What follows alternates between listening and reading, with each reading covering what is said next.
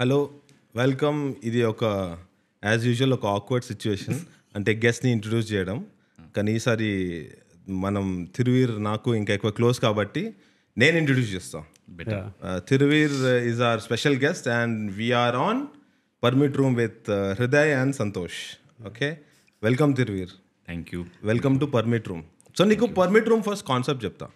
Permit room ఏంటంటే మాకు జనరల్గా ఏమనిపిస్తుంది అంటే సారీ తెలుగు ఇంటర్నెట్లో కొంచెం ఎక్కువ సెన్సేషనలైజేషన్, ఎక్కువ ఏమంటారు నెగటివిటీ ఇవన్నీ ఉన్నాయని దాన్ని కౌంటర్ చేయడానికి ఒక మంచి చిల్, ఒక పాజిటివ్ స్పేస్ క్రియేట్ చేద్దామని ఒక ప్రయత్నం అది. సో అందులో we are just like 2 months old. One of the guest with felt like అరే మంచిగా ఉంటుంది నీతో మాట్లాడడానికని పిలిచాం. So welcome to permit room. నీకు ఏమైనా పర్మిట్ రూమ్ తోటి ఏమన్నా మెమరీస్ ఉన్నాయా? ఏం లేదు, షూటింగ్లో పరేషాన్లో పర్మిట్ రూమ్ లాంటివి ప్లేసెస్ చూడడం తప్పితే మామూలుగా అయితే తెలియదు. అంటే ఇది పర్మిట్ రూమ్ అని తెలుసు, అంతకంటే తెలియదు. అంతే. సో ఒక్కటి గమనించిన హృదయ్, చెప్పు సార్. ఏంటంటే పర్మిట్ రూమ్కి ఇప్పటిదాకా వచ్చిన వాళ్ళు అందరూ ఐదర్ ఆల్కహాల్ తాగరు, లేకపోతే క్విట్ చేసిన వాళ్ళు ఒక్కరు తప్ప. నేను తాగుతా అప్పుడప్పుడు తాగుతా, కానీ బయట తాగింది లేదు. నేను ఇక్కడ తాగితే ఇక్కడ నిద్రపోవాలి అంతే. మనకి తాగి బయట మాట్లాడడానికి సీన్ లేదు, నిద్ర వచ్చేస్తుంది అంతే. కానీ ఎక్కువ నువ్వు ఎక్కువ తాగవు, చాలా సింపుల్. ఇప్పటికి ఇంకా ఓలా ఊబర్లోనే తిరుగుతూ లేదు, కారు కొన్నా. Very good, congratulations. అదే ఉంటుంది కదా, అప్పు చేసి కానీ సప్పుడు ఆగం లోపల పెట్టన్నట్టు కారు కొన్నా. అంటే ప్రెషర్ తోట లేక అంటే కంఫర్ట్ కోసం నువ్వే ట్రై చేస్తున్నావు? ఒక సినిమా సైన్ చేసినప్పుడు ఒక డైరెక్టర్ ఏంటంటే మాటికి బెదిరించేవాళ్ళు అనమాట. అది బెదిరించడం అంటే బండ్లో వెళ్ళకండి ప్లీజ్, మీరు కింద పడితే మా షూట్ ఆగిపోద్ది, కంటిన్యూటీస్ ఇష్యూస్ వస్తాయి, మిమ్మల్ని గుద్దినా మీరు గుద్దినా మాకే ప్రాబ్లం, మా షూట్ ప్రాబ్లం అవుతుంది. ఓకే, సో ఇప్పుడు ఇది నాదొక్కడిదే కాదు, వాళ్ళది కూడా నా మీద ఆధారపడింది లైఫ్ అని చెప్పేసి కొంచెం ధైర్యం చేసి రిస్క్ చేసి కారు కొన్నా. నైస్. మా మేనేజర్ కూడా లేదు నీకు ఇంకా ఇప్పటికి? ఇప్పుడు ఉన్నాడు. ఇప్పుడు ప్రాపర్గా ఇండస్ట్రీకి ఏమేం కావాలో అవన్నీ అలా సెట్ చేసుకున్నావు. No, I think Santhosh, you met him a few years earlier. Some important movies have released since. So I'll give a more formal introduction is Thiruveer is like, if you look at so generally he's a trained actor. You are probably the most educated actor in Hyderabad who acts in movies, at least I think. Kada, because you did a course. Educated కంటే ఎక్కువ time invest చేశాను అనొచ్చు. అంటే like నేను 2009 to 2011 theatre arts చేశాను Telugu university నుండి. Okay, master in performing arts. Okay. దాని తర్వాత చాలా థియేటర్ గ్రూప్స్లో నేను కంటిన్యూస్గా వర్క్ చేసుకుంటూ వచ్చా. లైక్ 2016 వరకు నా only profession full time theatre. Okay. తర్వాత 2016 to 2019 నేను టీవీకి వర్క్ చేశాను, జీ తెలుగు డ్రామా జూనియర్స్కి వర్క్ చేశాను, పిల్లలకి ట్రైన్ చేయడం. నెసెసిటీ అంటే లైక్ ఇంట్లో పైసలది సంపాదన ఎప్పుడు అనే దానికి నాటకాల్లో డబ్బులు రావు కాబట్టి నేను టీవీకి పని చేయాల్సి వచ్చింది ఫ్రీలాన్సర్గా. అప్పుడు పార్ట్ టైం థియేటర్కి వచ్చాను. తర్వాత నా గ్రూప్ నుంచి 2019 తర్వాత నేను చేసినవి చాలా తక్కువ works, maybe mostly yearly once twice చేస్తున్నాను అంతే. ఇప్పుడు ఇంతకుముందు అంత యాక్టివ్గా లేను. బట్ 2009 నుంచి థియేటర్లో చాలా గ్రూప్స్ ఉన్నాయి. అంటే నేను ఈవెన్ రాళ్ళపల్లి గారితో, జయప్రకాష్ రెడ్డి గారితో, చాలామందితో సినిమాల్లో ఉండి నాటకం చేసే వాళ్ళతో కూడా వర్క్ చేశాను. అండ్ 2014లో నేను ఒక ఇంటర్నేషనల్ రెసిడెన్సీకి కొరియా కూడా వెళ్ళాను. ఒక 23 days అక్కడ ఉన్నాను, థియేటర్ వర్క్షాప్. సో థియేటర్ అన్నది అదే ఇప్పుడు ఇక్కడ దాకా తీసుకొచ్చింది. ఓకే. సో సినిమాలైనా, రేడియో అయినా, ఈవెన్ అసిస్టెంట్ డైరెక్టర్ అయినా అన్ని రేడియో, ఎవ్రీ లింక్ థియేటర్ నుంచి ఇప్పించినవే. ఒక అన్న తెలిసి ఉండడము, ఒకసారి తెలిసి ఉండడం, వాళ్ళు రికమెండ్ చేయడం, వాళ్ళకి ఇంకొకరికి చెప్పడం, అలా వర్క్స్ వచ్చాయి. But also craft and yeah అంతెందుకు, ఇప్పుడు పలాస ఏదైతే ఫిల్మ్ ఉందో నాది, నేను ఫీనిక్స్లో నా ప్లే, నేను రవీంద్రనాథ్ ఠాగూర్ ఒక స్టోరీ ఉంటే దాన్ని తీసుకొని ఇంప్రూవైజ్ చేసి డైరెక్ట్ చేశాను. ఒక చిన్న రోల్ యాక్ట్ చేసేవాడిని. అది నన్ను స్టేజ్ మీద చూసిన ఒక అతను ఆఫర్ చేసింది పలాస, అతనే Karun Kumar director. So play నుంచే నాకు ఆ సినిమా వచ్చింది. ఓకే. ఓకే. సో ఇంకా ట్రైనింగ్ అంటే ఈవెన్ నేను నేర్చుకోవడం కాక పిల్లలతో కూడా నేను ఆల్మోస్ట్ ఒక 4 seasons ఫుల్ టైం నేను మెంటర్, రైటర్ ఇలా వర్క్ చేశాను జీ తెలుగుకి. సో స్క్రిప్ట్స్ చదవడం, స్క్రిప్ట్స్ రాయడం, పిల్లలకి ట్రైన్ చేయడం, ఇవన్నీ కూడా పార్ట్ ఉండింది. సో కంటిన్యూస్లీ దీంట్లోనే ఉండిపోయా. రీసెంట్ కోవిడ్తో బ్రేక్ వచ్చింది, కానీ అంతకుముందు అంతా full time. Okay. Theatre. So basically you identify as a theatre actor? Yes, అదొకటే. Okay. Okay. So actually tell us a little about that course, master in performing arts, because it's quite new. అంటే generally engineering ఉంటుంది, medical ఉంటుంది, or BSc, BCom, BA, what ever. But what do they teach? అంటే acting course అంటే ఏంటి? What అంటే theatre PG లాగా చేస్తే మేము పొద్దున్న 10 పోతే సాయంత్రం 4 వచ్చేవాళ్ళం. ఓకే. అయితే మనకి హైదరాబాద్లో వచ్చేసి నిజాం కాలేజ్లో పోస్ట్ లంచో ఈవినింగ్ కోర్స్ ఉంది. అది మాదేమో పొద్దు నుంచి ఈవినింగ్ వరకు ఉంటుంది తెలుగు యూనివర్సిటీలో. హెచ్యూలో లైక్ 3 years కోర్స్. అవును. సో మాకు వచ్చేసి 4 semesters ఉంటాయి. First year 2, next year 2. దీంట్లో acting theory, acting practical, basic makeup, art, lighting, production అంటే ప్లే డిజైన్, ఎవ్రీథింగ్ ఉంటుంది అందులో. ఒక్కొక్క దగ్గర నుంచి అంటే మళ్ళీ ఇండియన్ థియేటర్, వెస్ట్రన్ థియేటర్ అంటే basic information at the same time practice రెండు ఉంటాయి. ప్లే డైరెక్ట్ చేయాలి, రేడియో ప్లే ప్రొడ్యూస్ చేయాలి, షార్ట్ ఫిల్మ్ డైరెక్ట్ చేయాలి, అన్ని అంటే లైక్ రేడియో, టీవీ, సినిమా అన్ని కవర్ చేస్తుంది 2 yearsలో. ఓకే. మరి ఎగ్జామ్స్ ఎలా ఉంటాయి? ఎగ్జామ్స్ కూడా సేమ్. ఇప్పుడు ఏదైతే ఇండియన్ థియేటర్ లేదు, మనకి ఎలా ఉంటుందంటే ఇప్పుడు for example Indian theatre, western theatre ఏవైతే ఉంటాయో వాటికి సంబంధించి లేకపోతే acting theory, acting practical separate ఉంటాయి. ఈ యాక్టింగ్ థియరీకి సంబంధించిన మళ్ళీ ఎగ్జామ్స్ వస్తాయి. ఓకే. ఇండియన్ థియరీకి సంబంధించి, థియేటర్ హిస్టరీకి సంబంధించి మళ్ళీ క్వశ్చన్స్ వస్తాయి. ఓకే. సో లైక్ మనకి ఎట్లా అయితే జనరల్ కోర్సుల్లో ఎట్లా అయితే మనకి దాన్ని ఏమంటారు, రాసిన తర్వాత దాన్ని అడుగుతారే, చదువు మర్చిపోయాను నేను, వైవా. అట్లా మనకి మేకప్ టెస్ట్ ఉంటుంది. ఫర్ ఎగ్జాంపుల్ మనం వేరే యాక్టానికి మనం మేకప్ వేయాలి ఆ రోజు, ఆ ఎగ్జామ్ రోజు. తర్వాత బేసిక్ క్వశ్చన్స్ అడుగుతారు, మేకప్ ఎందుకు వాడతారు, ప్రాక్టికల్స్, మేకప్ ఎందుకు వేస్తారు, ఎలాంటి పరిస్థితుల్లో ఎలాంటి మేకప్ వాడతారు, ప్రోడక్ట్స్ ఏముంటాయి, ఇలాంటివి, లైట్కి సంబంధించి, మూడ్కి సంబంధించి ఎలాంటి మేకప్తో వెళ్తారు, ఇలాంటివి వైవా ఉంటుంది, ప్రాక్టికల్స్ ఉంటాయి. ఓకే. లైక్ సో అట్లా it would have helped you lot కదా. బికాజ్ ఇప్పుడు ఎంతోమంది సినిమా ఇండస్ట్రీకి బ్రేక్ అంటే వద్దామని చూస్తూ ఉంటారు. ఉన్న వాటిలో కొంచెం మంచిగా ఒక ఇంప్రెషన్ క్రియేట్ చేసేది నువ్వు, లైక్ నువ్వు are like say Darsi, Suhas, వీళ్ళందరూ ఒక ఇంప్రెషన్ అయితే క్రియేట్ చేసిండ్రు మొత్తానికి తెలుగు ఇండస్ట్రీలో. చాలా హ్యాపీగా అనిపిస్తుంది. అంటే ఇప్పుడు లక్ష్మణ్ మీసాల ఉన్నాడు, మంగళవారంలో చాలా వర్త్ అతని వాయిసే కదా. లక్ష్మణ్ థియేటర్ చదవకుండకపోవచ్చు మాతో పాటు, కానీ నాకంటే సీనియర్ తను. చాలా కాలం నుంచి పద్య నాటకం అంటే ఏదైతే చాలా టఫ్ ప్లేస్ ఉంటాయి, అంటే పద్యం పాడుతూ యాక్ట్ చేసే దాంట్లో చాలా ఏమంటారు, లక్ష్మణ్ పద్యం పాడితే మనం నిద్రపోవచ్చు, అంత హాయిగా ఉంటుంది. యాక్చువల్లీ స్టోరీ డిస్కషన్లో కూడా పాడుతుంటాడు. సో లక్ష్మణ్ గురించి తెలిసిన వాళ్ళు ఫస్ట్ చేసేది అతనితో ఒక పద్యం పాడించుకోవడం. సో అలాగా నాకంటే ముందు నుంచి ఇప్పుడు ఏదైతే రీసెంట్లో ఎంఎస్ చౌదరి గారు సలార్లో చేశారు, వేరే ట్రైబ్కి సంబంధించి 2 ట్రైబ్లో ఒక ట్రైబ్, ఆయన దగ్గర నేను ఫస్ట్ ప్లే చేసింది. ఆయన విజయవాడ నుంచి ప్లేస్ చేసి ఉండేవాళ్ళు. సో అట్లాగా థియేటర్ వాళ్ళు ఎప్పుడైతే ఎండ్ ఆఫ్ ది డే ఎవరైనా సరే థియేటర్ చేసినా, రేడియో చేసినా, సినిమా చేసినా పేరు, డబ్బులు కావాలనుకుంటారు. అయితే డబ్బుల కంటే ముందు వీళ్ళకి పేరు కావాలని ఉంటుంది.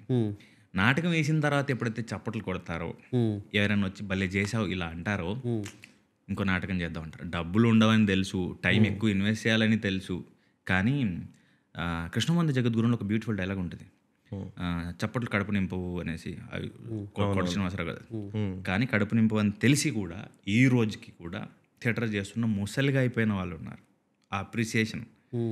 సో అలాంటిది సినిమాల్లో ఎప్పుడైతే వాళ్ళకి అది కావాల్సింది వస్తుందో, అంటే పేరు కానీ నెక్స్ట్ డబ్బులు కానీ, నాకు పర్సనల్లీ చాలా అంటే ఆనందం వేస్తుంది. అంటే వావ్, ఈయనకు వచ్చేసింది, ఈయనకు రావాలి, ఈయన చాలా కాలం నుంచి చాలా బాగా యాక్ట్ చేస్తున్నారు, ఈయనకి ఆ డిజర్వ్స్. అది నాకు ఎప్పుడు కూడా ఎప్పుడైతే థియేటర్ యాక్టర్ పేరు, డబ్బులు చూస్తాడో పర్సనల్లీ నేను తీసుకున్న ఫీలింగ్ వస్తుంది. ఓకే. ఓకే.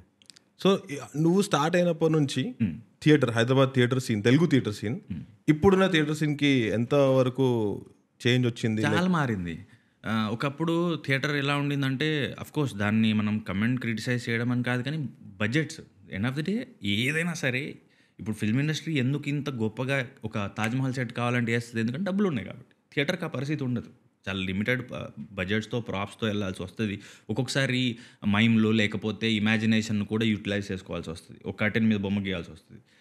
అయితే థియేటర్ ఏమైపోయిందంటే నేను చూస్తున్నప్పుడు ఎక్కువ ధోరణిలో ఏంటంటే మూసగా ఏంటంటే ఒక టీపాయ్ ఉంటుంది, 2 సోఫాలు ఉంటాయి, కర్టెన్ మీద ఒక గాంధీ తాత బొమ్మ, ఒక దేవుడి పటము, ముందు యాక్టర్లు పర్ఫామ్ చేస్తూ ఉంటారు.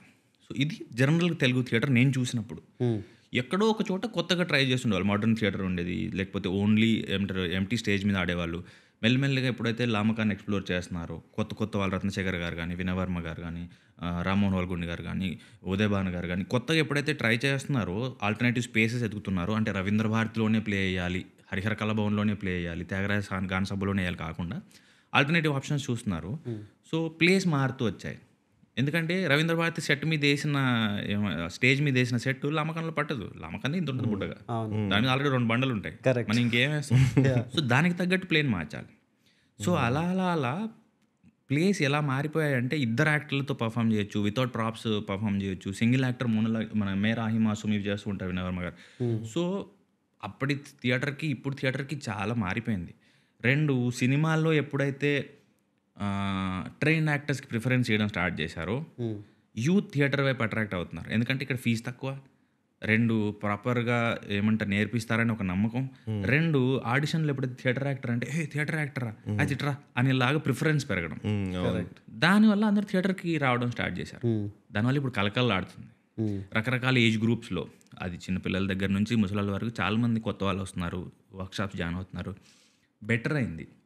ఇప్పుడు ఎప్పుడైనా సరే డైరెక్టర్ ఎప్పుడైనా ఒక కొత్తది ఎక్స్ప్లోర్ చేయాలంటే యాక్టర్స్ కావాలి. నువ్వు ఎప్పుడైతే యాక్టర్స్కి పే చేయలేవు, వాళ్ళ టైం అడిగే రైట్ లేదు. కానీ ఇప్పుడు వాళ్ళంతా వాళ్ళే వస్తున్నారు నేర్చుకోవడానికి. వాళ్ళ మైండ్లో ఏదైనా ఉండొచ్చు, సినిమా ఉండొచ్చు, లేకపోతే హాబీ అయి ఉండొచ్చు, టైం పాస్ అయి ఉండొచ్చు, ఏదైనా అయి ఉండొచ్చు, కానీ వాళ్ళు అవైలబుల్ ఉంటున్నారు. సో ఇప్పుడు ఎక్స్ప్లోర్ చేసే ఛాన్సెస్ ఎక్కువ ఉన్నాయి. చాలా మార్పులు వచ్చాయి థియేటర్ పర్ఫార్మెన్స్. ఎప్పుడైనా టచ్ బ్యాక్ చేస్తావా ఒక ప్లే చేయాలని అట్లా అనిపిస్తుంది? అంటే అట్లా అలవాటైనావు కదా. అంటే ఇప్పుడు ఎప్పుడైనా ఒక రోజు ప్లేకి చూడడానికి వెళ్తే డిస్టర్బ్ అవుతా, నేను ఎందుకు చేయట్లేదు, నేను ఇప్పుడు ఏమంటారు అంటువ్యాధి లాంటిది బేసిక్గా, అది చూస్తే అది ఒక అడిక్షన్.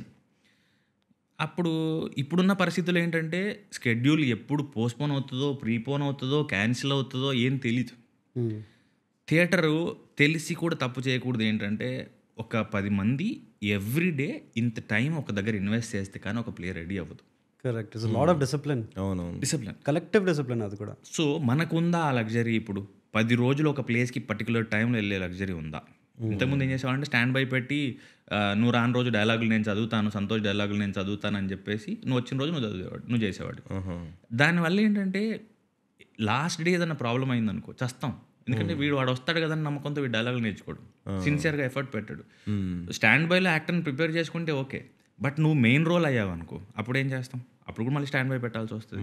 సో నా వల్ల ప్లేస్ డిస్టర్బ్ అవ్వద్దని ఒకే ఒక రీజన్. యాక్చువల్లీ నేను అడిగాను ఏంటంటే మోనోలాగ్ చేద్దామని ఉండింది నాకు ఎప్పుడు. అంటే నేను జూ స్టోరీ అని ఒక ప్లే ఉంటుంది, 2 యాక్టర్లే ఉంటారు, ట్యాక్స్ ఫ్రీ 4 ఉంటారు యాక్టర్స్. అట్లా నాకు 3 యాక్టర్స్ది కాఫీ హౌస్ మే ఇంతజార్ తెలుగు వర్షన్ ఉంటుంది. సో వీటి తర్వాత ఒక యాక్టర్ ఒక 45 minutes 1 hour హోల్డ్ చేయాలని నాకు ఎప్పుడు ఉండేది. స్టేజ్ మీద నేను ఒక్కడనే యాక్టర్ని ఉండాలి, ఎంగేజ్ చేయాలి అని. జయప్రకాష్ రెడ్డి గారిది అలెగ్జాండర్ అని ఒక ప్లే ఉంటుంది, చచ్చిపోయారు ఆయన. ఆ ప్లే చూసినప్పుడు నేను ఒకసారి ఆయన నన్ను కలిసినప్పుడు అడిగాను, నాకు కూడా మీలాగా ఇలా స్టేజ్ మీద ఒక సోలో పర్ఫార్మెన్స్ చేయాలని ఉందండి అంటే, ఎవరో వస్తారు మన వరకు ఆ ప్లే వస్తుంది అడుగుతారని ఎక్స్పెక్ట్ చేయకుండా నువ్వే రాయించుకో, రైటర్ని పెట్టి రాయించుకో, నీకు ఎలా కావాలో, నువ్వు ఏం ఐడియా చెప్పాలనుకుంటున్నావో, ఎలా ఎంగేజ్ చేయాలనుకుంటున్నావో రాయించుకొని పర్ఫామ్ చేయన్నారు. బషీర్ మీకు తెలిసి ఉంటుంది, నేను బషీర్తో చాలాసార్లు డిస్కస్ చేసా, ఏదన్నా ప్లే ఉంటే అలా చూడు పట్టు నేను చేస్తాను అని. ఎందుకంటే అప్పుడు నా ఒక్కడి టైం, నేను ఎప్పుడైనా పోగలుగుతా, ఇంకొకరితో టైం డిస్టర్బ్ చేసే రైట్ నాకు లేదు కాబట్టి. కానీ ఇప్పట్లో అయితే అది అయ్యేలా కనిపించట్లా. Okay okay, nice. So I have one question. So can we discuss పరేషాన్, which is అంటే నేను మొన్నటి వరకు I used to tell everybody that month of Madhu is my film of the year, but I watched again Pareshaan 2 days back as preparation for this interview, and it's the film of the year for me. Thank you. Like brilliant in every sense. Please convey my compliments to Rupak Ronaldson. Sure. Have you watched? No, you have not rewatched the movie, no? I've not rewatched, but I watched it in Dude, theater. Yeah. it has got. Ante can we discuss it? Or are you okay? Sure. I can go for like an hour on Pareshaan. Ante fresh undi inka memory lo. So it has all these like themes, man, which I didn't, because when you are reviewing, you are in the pressure of reviewing. But second viewing koncham ante it's at leisure. Relaxed. So I noticed all these like things, right? Like in the first scene, the father is in that thing. Singareni topi. Inside the mine. And in the last scene, and also he goes in after having a he says I'm not drinking, but then the trick is, like Hulk says, the trick is I'm always angry, like that. He says I'm not drinking, but he only drinks on the job. Right? He drinks, and then you sit on that tunnel and you go in. And the last shot is that there is light at the end of the tunnel. Yes. Which comes from his own helmet. Helmet. Like, wow, ante in a comedy movie to put in even like scenes that make, and the cinematography is like beautiful, man. It is like prati frame lo there's a frame within a frame. It is just so beautiful. Under that bridge also, when his, I think suspense చెప్పేయచ్చా, when his finger gets cut under the bridge, మొత్తం రాత్రి వర్షం పడుతుంటే, such a good frame. That also looks like it is shot with only mobile lights. I don't know what you guys did, but it is so brilliant, man. It was same like ఇప్పుడు మనకి ఇప్పుడు చార్మినార్ ఏరియాలో ఉండే వాళ్ళకి చార్మినార్ గురించి బాగా తెలుస్తుంది. బయట నుంచి వచ్చిన వాళ్ళకి అది ఒక టూరిస్ట్ సెంటర్లా కనబడొచ్చు, ఒక మాన్యుమెంట్లా కనబడొచ్చు, ఇక్కడ గాజులు అమ్ముతారు, ఇక్కడ బిర్యానీ ఉంటుంది, ఇక్కడ టీ ఉంటుంది, అంతే తెలుస్తుంది. ఎందుకంటే వాళ్ళకి అంతే తెలుస్తుంది కాబట్టి. కానీ అక్కడ ఉండే వాళ్ళకి తెలుస్తుంది ఏంటంటే అసలు ఏరియా ఎలా ఉంటుంది, మనుషులు ఎలా ఉంటారు, బట్టలు ఎలా ఉంటాయి, ఫుడ్ ఎలా ఉంటుంది. అలాగా రూపక్ వాళ్ళ నాన్న సింగరేణిలో పనిచేస్తాడు. ఓకే, రూపక్ వాళ్ళది క్రిస్టియన్ ఫ్యామిలీ. కరెక్ట్. అందుకే రెఫరెన్సెస్ ఉన్నాయి. అంటే Dude, the production design is so insane. అంటే చిన్న చిన్న క్యాలెండర్స్ ఏదో అంటే ఇలా that all the like Christian imagery. It was just అంటే it was not mocking also, it was just నాకు తెలిసిన ప్రపంచాన్ని చెప్పాలి. సో తను మంచిర్యాల నుంచే, మేము షూట్ చేసినవన్నీ సగం వాళ్ళ ఫ్రెండ్స్ ఇల్లులు, వాళ్ళ ఏరియాలు, అతను పెరిగినవి. తర్వాత ఇంకొకటి, నేను స్క్రిప్ట్ చదివినప్పుడు తనతో షూట్కి వెళ్ళేటప్పుడు కూడా ఏంటంటే, రూపక్ ఇంత తాగుడు ఎందుకు ఉంది రూపక్, వద్దు తగ్గించు, ఏదో అవసరం ఉన్నా లేకపోయినా ఏదో యూత్ చూస్తారని పెట్టినట్టుంది అన్న. అయితే మా ఊరికి రా, ఓ 4 రోజులు చూడు, నువ్వు తీసేయమంటే తీసేస్తాను నేను అన్నాడు. సరే అని చెప్పేసి ఊరికి ఎప్పుడైతే వెళ్ళినానో, పొద్దున్న నుంచి రాత్రి వరకు మీరు ఎంత దూరం బండేసుకు వెళ్ళినా నడిచినా కూడా చాలా చోట్ల మీకు ఆల్కహాల్ తాగుతూ కనబడతారు. కళ్ళు కాంపౌండ్స్ ఉంటాయి. కళ్ళు కాంపౌండ్స్ కంటే కూడా ఎక్కువ వైన్ షాప్స్ మీదవే ఎక్కువ చూశాను. ఓకే, ఇది ఇలా ఎందుకుంది రూపక్ అంటే, అప్పుడు అతను చెప్పింది ఏంటంటే, మా బొగ్గు బావులు వేడి ఎక్కువ, పని చేస్తారు, ఫిజికల్లీ ఎక్కువ స్ట్రెయిన్ ఉంటుంది. 2 వాళ్ళకి వచ్చే శాలరీస్ వల్ల చేతిలో డబ్బులు ఉంటాయి. సో పిల్లలకి ఇవ్వడం కావచ్చు, వాళ్ళు కొనుక్కోవడం కావచ్చు, ఆ లగ్జరీ ఉంది కాబట్టి వాళ్ళకి రిలాక్స్ అవ్వడం కోసం ఆల్కహాల్కి అలవాటు పడతారు అని. సరే అది ఫైన్. మరి ఆడికి కోపం వచ్చినా, ఫ్రెండ్స్తో పార్టీ చేసుకోవాలనిపించినా, గొడవ పడినా, బారాత్ వచ్చినా, ఏడైనా ఉందంటే మా ఊరు అటనే ఉంటుంది అన్నాడు.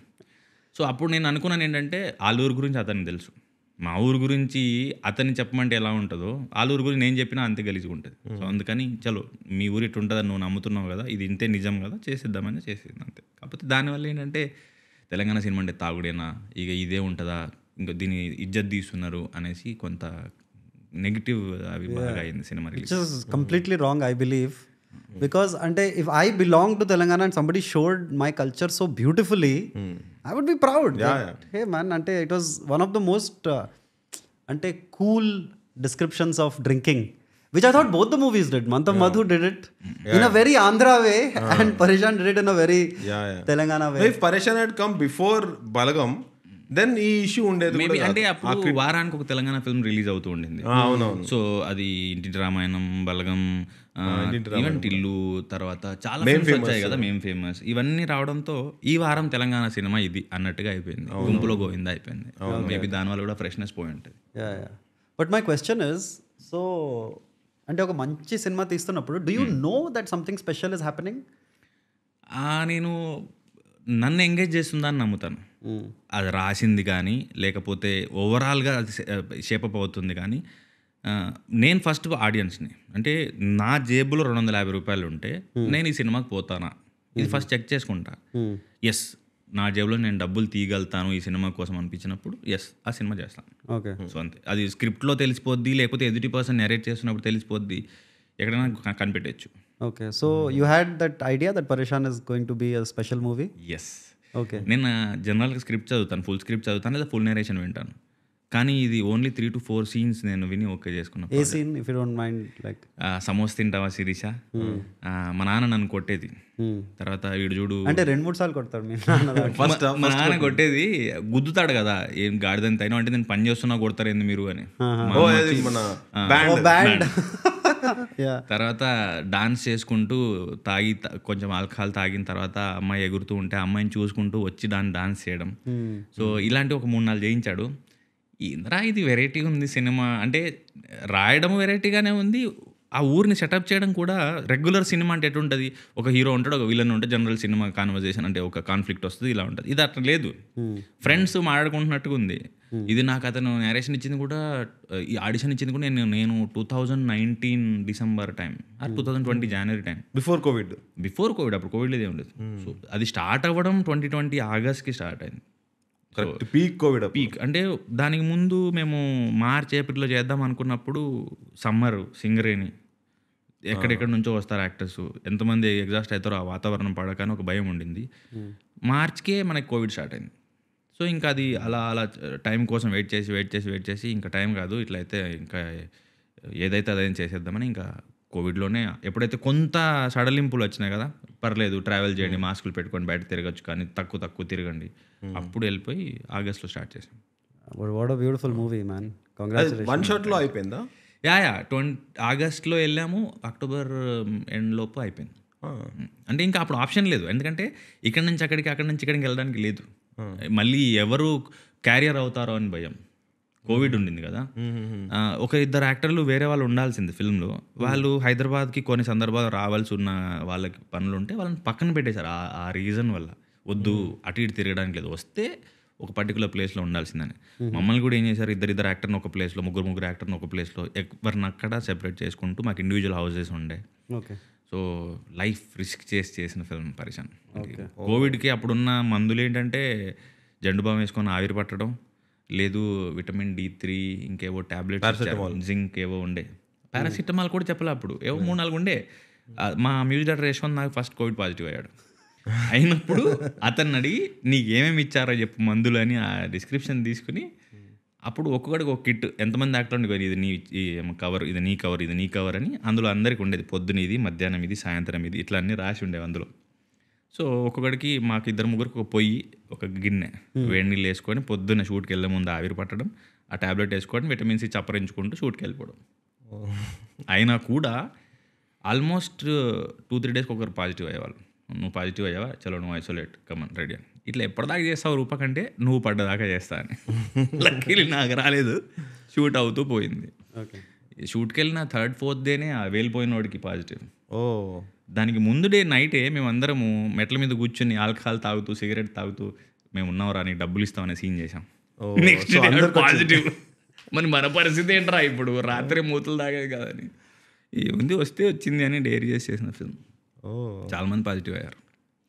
సో 2020లో షూట్ చేస్తే 2023లో రిలీజ్ అయింది. 2023లో రిలీజ్ అయింది. ఇంత టైం? ఒకటి రూపక్ ఏంటంటే చాలా పర్టికులర్ ఉండే ఎడిట్ గురించి కానీ, సౌండ్ గురించి కానీ.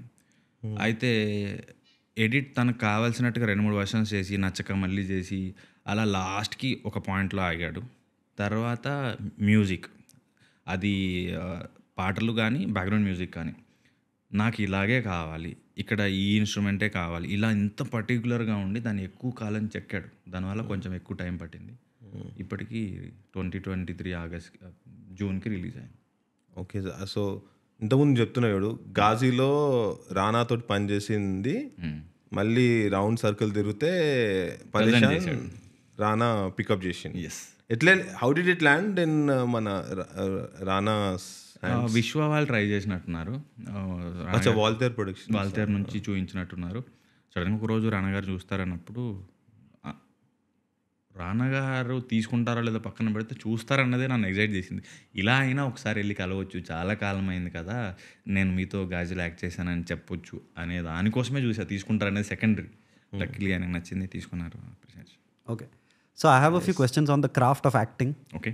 బికాజ్ అంటే నేను ఒక ఇంటర్వ్యూ చూసా, I think it was Nasruddin Shah who said that like everybody in the world has an opinion on acting. అంటే వాళ్ళకి ఎడిటింగ్ గురించి, మ్యూజిక్ గురించి, background nothing they know. But బయటకు వచ్చాక లౌడాలో యాక్టింగ్ చేశాడు మంచిగా, what ever, like you know everybody has an opinion on acting because it is like very instinctive, right? So generally like a cricketer has to go to nets to, you know, keep the craft. Like a stand-up comedian has to go to open mic. Like that, as an actor on a film set, right, where there is no rehearsals like theatre, how does an actor keep his skills sharp? And how are the... అంటే ఒక్కొక్క actor ఒక్కోలా prepare అవ్వచ్చు, ఎవరి style వాళ్ళకు ఉండొచ్చు. జనరల్గా మనకి information ఒక 4 విధాలుగా వస్తుంది. అది ఒకటి ఎక్స్పీరియన్స్ చేయడం, చూడడం, వినడం, చదవడం. సో అట్లాగా జనరల్గా థియేటర్ నుంచి ఎక్కువ శాతం ఏం చేస్తూ ఉంటారంటే, క్లాస్లో చెప్పేది కూడా ఏంటంటే ఎక్కువ అబ్జర్వ్ చేయండి అని. అంటే అది నేచర్, అది మనుషులు కావచ్చు, పిల్లలు కావచ్చు, సిచ్యువేషన్స్ కావచ్చు, బర్డ్స్ కావచ్చు, యానిమల్ కావచ్చు, ఎనీథింగ్. ప్రొఫెషన్ డిఫరెంట్ ప్రొఫెషన్స్ ఉంటాయి. ఇప్పుడు మీరు ఉన్నారు, తనను కూడా ఒక్కొక్కరు ఒక్కొక్కలా ఉంటారు. ఇప్పుడు తను ఒకలా కూర్చున్నాడు, మీరు అలా కూర్చున్నారు. ఇలాగే ప్రతిదీ అబ్జర్వ్ చేయడము, లేకపోతే పర్టికులర్ క్యారెక్టర్కి సంబంధించి లేకపోతే ఇమిటేట్ చేయడం. పిల్లలు ఏదో ఆడుకుంటూ ఉంటారు, అబ్జర్వ్ చేయడం లేదా ఇమిటేట్ చేయడం, లేదంటే పుస్తకాలు చదవడం, లేదా సినిమాలు చూడడం, మిర్రర్ ముందు ప్రాక్టీస్ చేయడం, ఇమాజినేషన్లో పర్టికులర్ సీన్ కానీ లేకపోతే క్యారెక్టర్ కానీ ఊహించుకొని ఇది ఇలా మాట్లాడుతుంది, ఇలా చూస్తుంది అనుకోవడం. లైక్ సెకండ్ నేచర్ లాగే. అంటే పెద్ద ప్లానింగ్ ఏం అక్కర్లేదు. ఒక స్టేజ్ తర్వాత ఎట్లయితే కార్ నడుపుతూ ఫోన్ మాట్లాడతారు, ఇంకా ఇది ఇలాగే చేయాలి. అంటే షూట్కి పర్టికులర్ క్యారెక్టర్ అయితే వేరు, కానీ ఎవ్రీడే బేసిస్లో అయితే పెద్దగా సెకండ్ నేచర్ లాగే తెలియకుండానే అయిపోతుంది అనుకుంటా. ఓకే. సో ఇది అంటారు కదా, అరే యాక్టింగ్ అంటే అది బాండ్ టాలెంట్ రా అంటారు.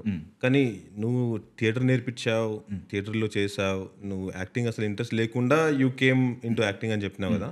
సో యాక్టింగ్ కూడా అక్వైర్ చేయొచ్చా, అంటే నేర్చుకుంటే వచ్చేదా, లేకపోతే ఉండాలి నా లోపలనే?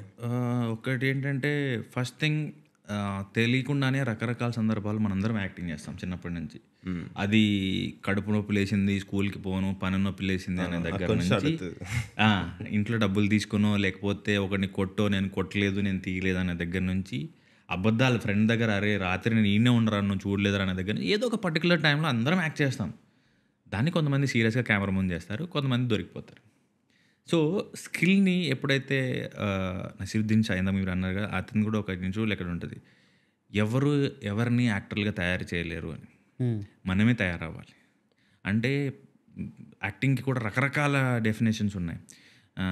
Like behaving like someone else అని, లేకపోతే ఎమోషనల్ మెమరీలో ఉన్నదాన్ని తీసుకొచ్చి మనం అడాప్ట్ చేసుకొని పర్ఫామ్ చేస్తామని, రకరకాల డెఫినేషన్స్ ఉన్నాయి. ఎవరైనా యాక్టింగ్ చేయొచ్చు, బేసిక్ టిప్స్ లాంటివి, టెక్నిక్ లాంటివి పట్టుకుంటే. కొంతమంది సిగ్గుతో భయంతో అటు వరకు బయటికి తేలైపోవచ్చు. ఇప్పుడు ఎప్పుడైతే రీల్స్ వచ్చాయో మీరు గమనిస్తే చాలా మందిలో ఉంటుంది అది లోపల, బయట ప్రపంచానికి తెలియజేయాలి, నేను ఒకడిని ఉన్నాను నన్ను గుర్తించండి అనేలాగో, లేకపోతే ఇగో నాకు ఈ మిమిక్రీ వచ్చు, లేకపోతే ఈ స్కిల్ ఉంది అనేలాగో. సో నాకు తెలిసి జస్ట్ షార్పెన్ చేసుకుంటే అందరూ చేయొచ్చేమో, అంత టఫ్ జాబ్ ఏం కాదు. కరెక్టే. కాకపోతే రియలైజ్ అవ్వాలి, నేను యాక్ట్ చేయగలుగుతాను, లేకపోతే ఈ పర్టికులర్ దాని మీద నేను వర్క్ చేయగలుగుతాను, దీన్ని ఇంకొకటి కంటే బెటర్గా ఎమోట్ చేయగలుగుతాను అనిపించే దానిలాగా చేసుకుంటే ఇంకా అంతే. But the most associated thought or word with acting is looks. So చాలామందికి అంటే they are interested in acting, కానీ how will I look on camera అని ఒక ఇన్సెక్యూరిటీ ఉంటుంది.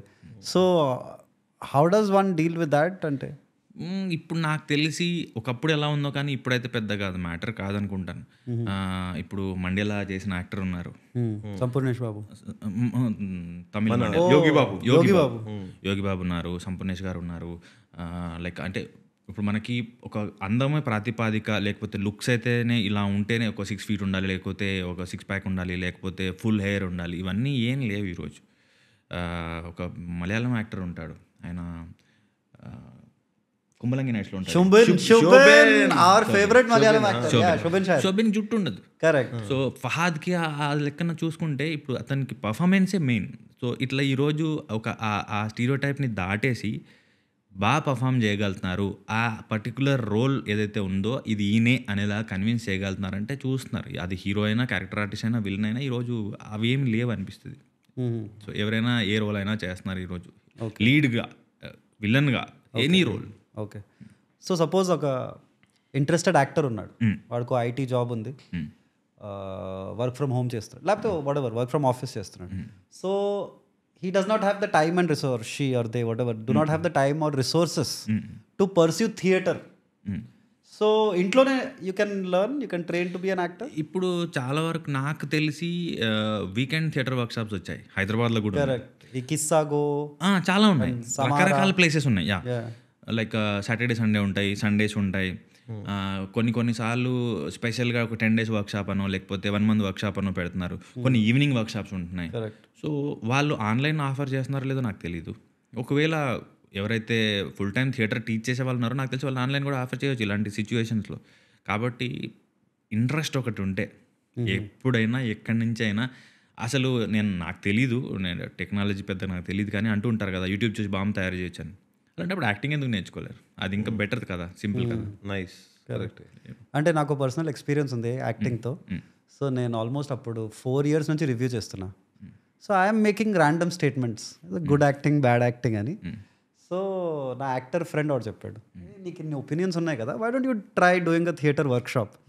సో ఆదిశక్తి అని గ్రూప్ ఉంది కదా Tamil Nadu, like considered among the best in the country. So వాళ్ళు హైదరాబాద్కి వచ్చి they were performing some play and ఒక 2-day వర్క్షాప్ కండక్ట్ చేశారు.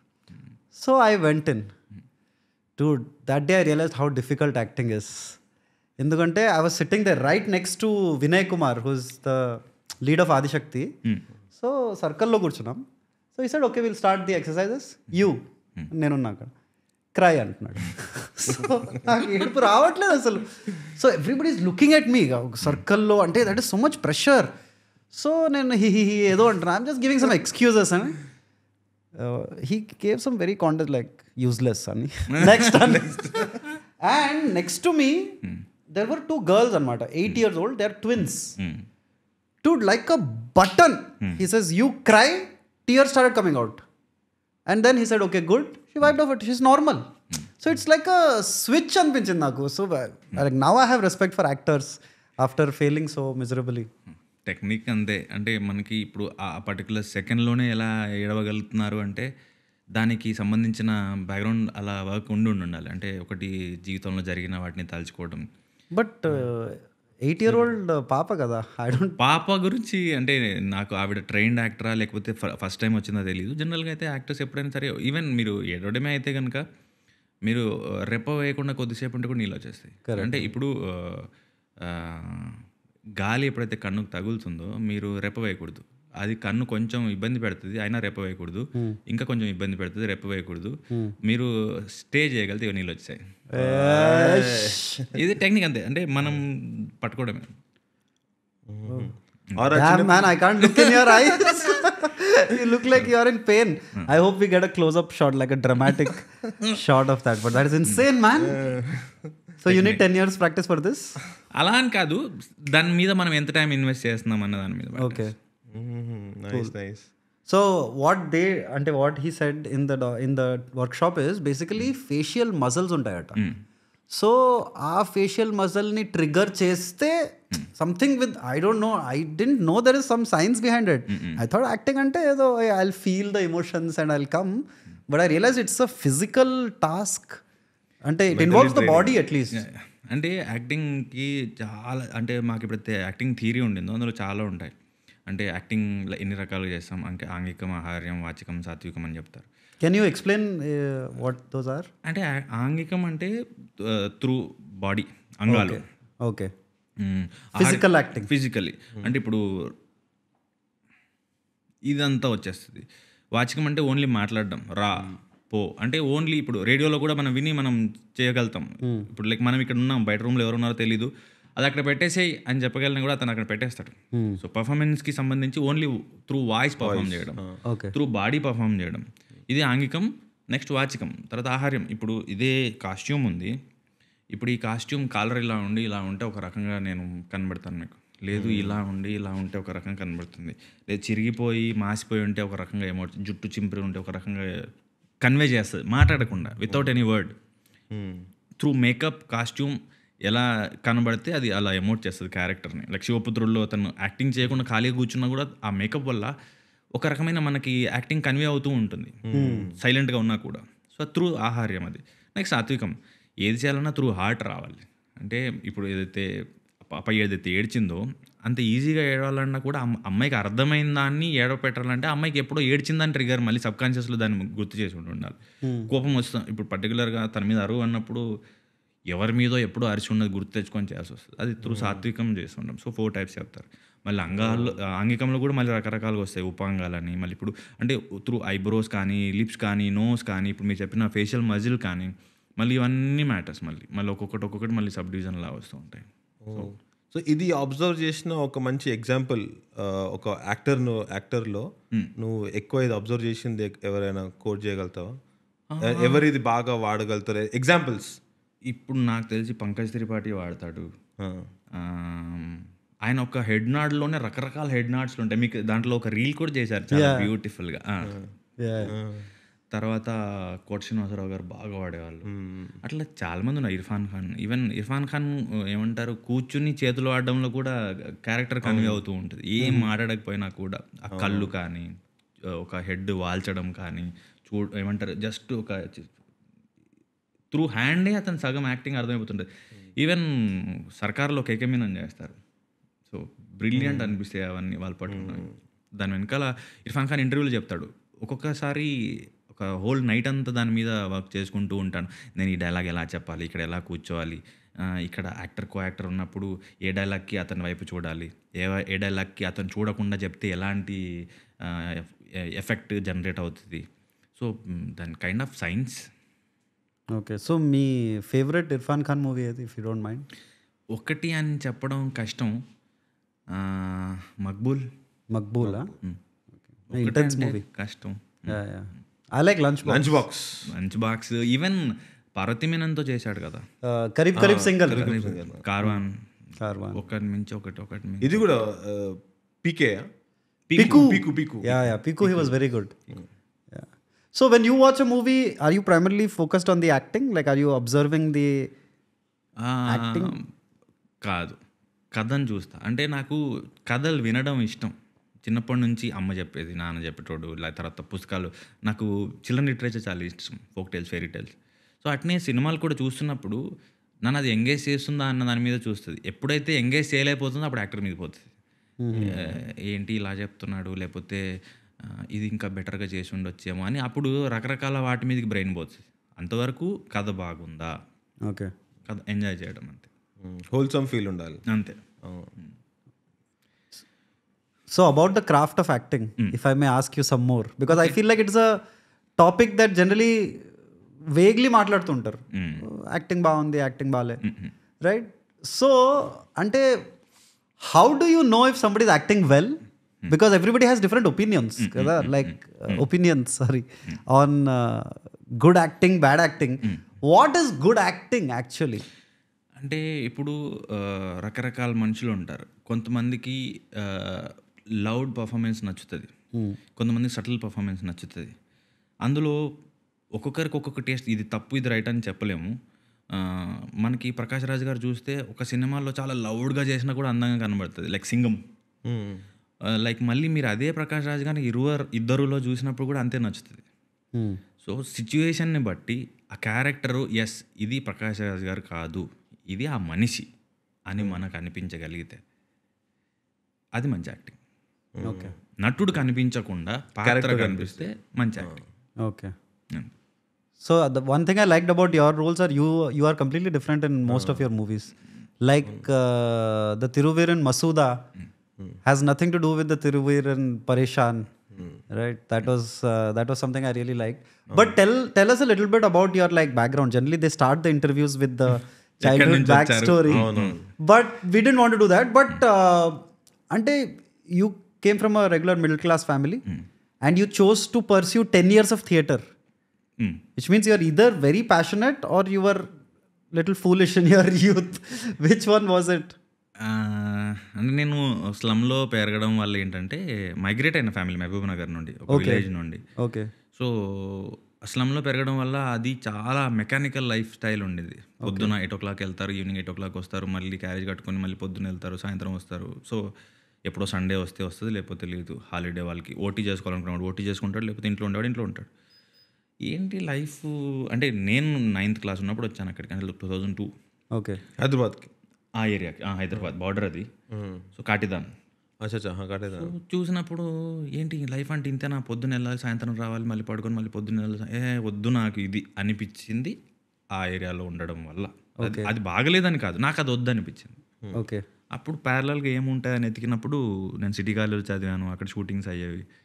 సో ఫ్రెండ్స్ సజెస్ట్ చేశారు, పొడుగున్నావు, మోడలింగ్ చేయొచ్చు కదా, లేకపోతే క్యాబిన్ క్రూలో జాయిన్ అవుతావా, ఒక్కొక్క రోజు ఒక్కొక్క ప్లేస్కి వెళ్ళొచ్చు. ఇవన్నీ నన్ను ఎగ్జైట్ చేయలేదు.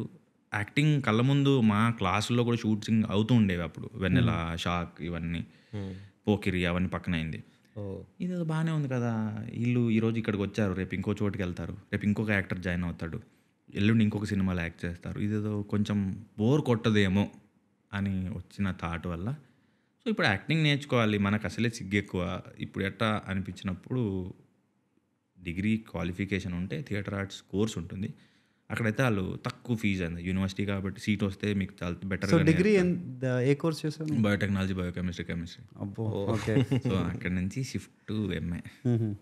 మళ్ళీ ఇంకా జాయిన్ అయిపోయి అక్కడ నుంచి మెల్లమెల్ల సిగ్గు తగ్గించుకుంటూ, భయపడడం తగ్గించుకుంటూ, డైలాగులు చెప్పడం, స్టేజ్ మీద కొంచెం ధైర్యంగా నిలబడగలగడం కొన్ని సంవత్సరాలు పట్టింది.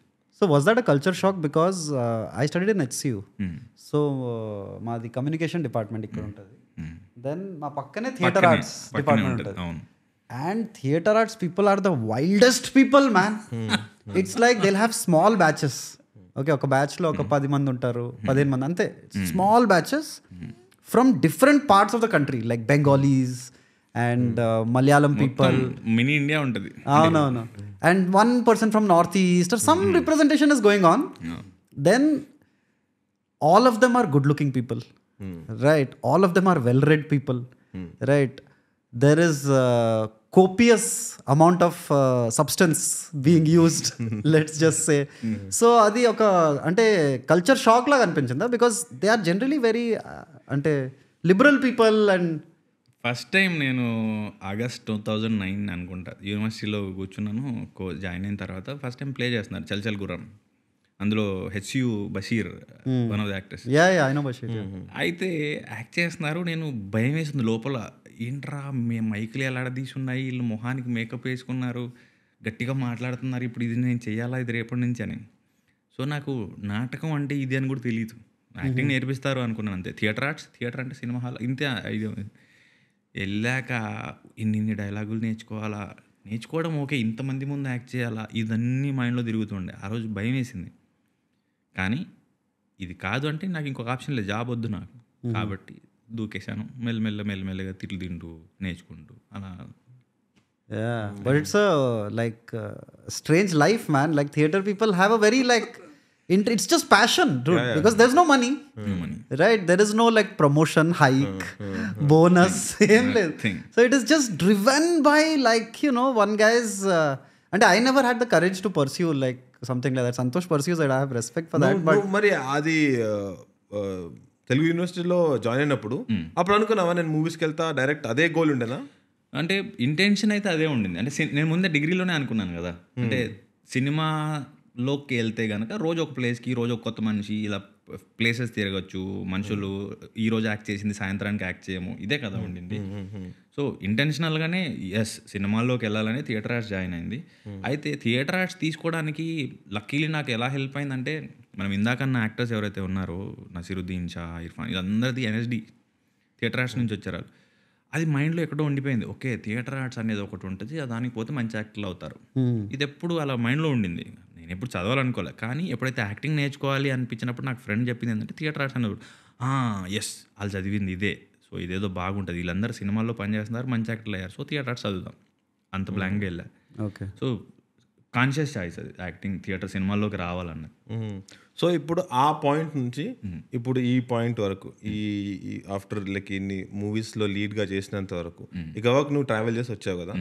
So what are those 3 or 4 things that నేను ఈ పొజిషన్లో పెట్టినాయి? నీ లైఫ్ ప్రిన్సిపల్స్ అయి ఉండొచ్చు, లేకపోతే లైఫ్ స్టైల్ అయి ఉండొచ్చు, ఆర్ నువ్వు పాటించినవి అయి ఉండొచ్చు, మెంటలీ ఆర్ ఎనీథింగ్ నేను పుష్ చేసుకొని ఇక్కడ దాకా తీసుకొచ్చినాయి. జిద్దు మొండి ఉండే చిన్నప్పటి నుంచి నాకు బాగా మొండి. అంటే నాకు ఒక పని కాకపోతే అది వదిలే బుద్ధి కాదు, అది అయ్యిందాక వదిలే బుద్ధి కాదు. అట్లా నరసింహనాయుడు సినిమా మా దగ్గర రిలీజ్ అయినప్పుడు చాలా తర్వాత రిలీజ్ అయింది, 100 days ఆడిన తర్వాత ఎప్పుడు రిలీజ్ అయింది స్వప్న కాటేదాన్. అంటే ఇక్కడ ఆడిన తర్వాత స్వప్న టికెట్ బుక్ చేసి స్వప్న 35. ఓకే.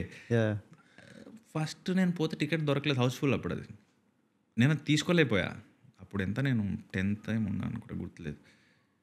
నాకు టికెట్ ఎలా దొరకదు అసలు, వాడు నాకు టికెట్ ఇవ్వడా అని చెప్పేసి నెక్స్ట్ డే ఊడ్చే వాళ్ళ గేట్ తీసే టైంకే రెడీగా దాని ముందు తిరుగుతూ వాళ్ళు ఇలా గేట్ ఓపెన్ చేయగానే వెళ్ళిపోయి కిటికీ పట్టుకున్నాను, వాడు ఫస్ట్ టికెట్ నాకే ఇవ్వాలి అని. సో అలాంటి జిద్దు ఉండింది. అలా ఒక దాదాపుగా నెక్స్ట్ 5-6 years ఎప్పుడు సినిమాకి వెళ్ళాలన్నా అదే పని, ఊడ్చే వాళ్ళ గేట్ తీయగానే వెళ్ళిపోయి కిటికీ పట్టుకోవాలి. చిన్నగా బక్కగా ఉంటాను కాబట్టి ఎవడన్నా బెదిరించినా కొట్టినా మళ్ళీ ఎందుకు వచ్చిన టెన్షన్ అని ఒక 2 అడుగులు వెనక్కి వెళ్ళి ముందు ఒకరిని పెట్టేవాడిని, బలవని కొంచెం గట్టిగా ఉన్నాను. So second ticket third ticket తప్పకుండా నాకే ఇస్తాడు అని. సో ఆ జిద్దు ప్రతి దాంట్లో ఉండేది నాకు. ఓకే. లైక్ అది హోంవర్క్ దగ్గర, ఎగ్జామ్ దగ్గర, చదవడం దగ్గర.